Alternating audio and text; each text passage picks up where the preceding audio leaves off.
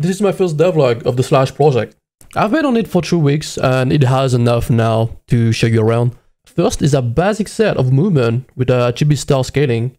I went for this primarily just to justify the elastic and goofy animation you can have. The camera is still the Roblox one, the difference is that the final position has like an offset in front of the root part and has been smoothed out by the layup.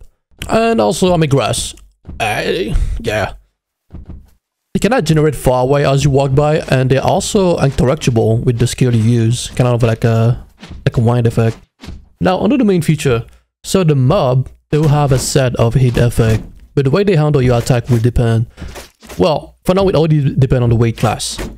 The barrel mob looks heavier, so there's less knockback by default. But there's also going to be a skill that are like a type of grab command, where they'll only work on lower class mob. The goal with substats like these is to make some classes like Rogue to be meta on a specific range of mobs, and possibly Great Sword being better for bosses, not because of a DPS difference, but more so because Great Sword will have boss compatible stun to apply. And now here's my greatest implementation. Since it's a PvE, I've written a bunch of local prediction. Basically, if you ever had 300 ping, like I do in this test station, it will take 0.3 seconds to display the knockback and the hit effect. The first hitbox prediction are client-sided, so mobs will keep up with your chain combo. Concerning server lag, the mobs are not humanoid. These mobs are not using Roblox object at all.